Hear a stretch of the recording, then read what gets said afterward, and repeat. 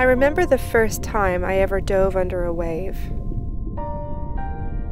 It was like a new world. It was incredible.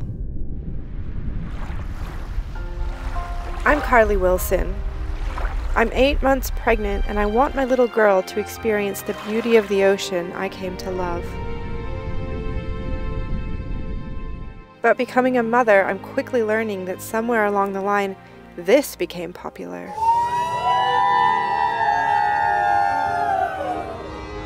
And what I saw one day changed my life. As they go up into the stratosphere, the pressure plus the cold causes the balloon to explode in a very distinctive way. It looks like an octopus or a squid, and then of course it falls back down. You think the turtle's going to survive, and all of a sudden it just dies, and you find a helium balloon in its stomach. More people need to be educated about this problem. How much time do we actually enjoy a balloon release before a ban strikes up? And for that, you potentially kill so many animals. No one takes responsibility, they just let it go. Balloons released in the UK have made it to Australia. This is a global issue.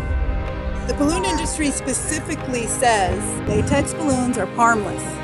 That's baloney. I have never experienced that a balloon would shred like this. I would be very skeptical. So the balloon industry pulled out of our interview. I seriously thought this was just going to be a film about balloons and sea turtles. Like, I seriously thought that's all this issue was. There was a slumber party. The girls all did the helium, which made her instantly collapse, resulted in her death. I had no idea I was going to be finding out so much stuff. Why is it that setting a balloon into the air is seen as something different to throwing something on the ground? No one wants to be responsible for hurting and harming wildlife. All we've got to do is go back and find alternatives.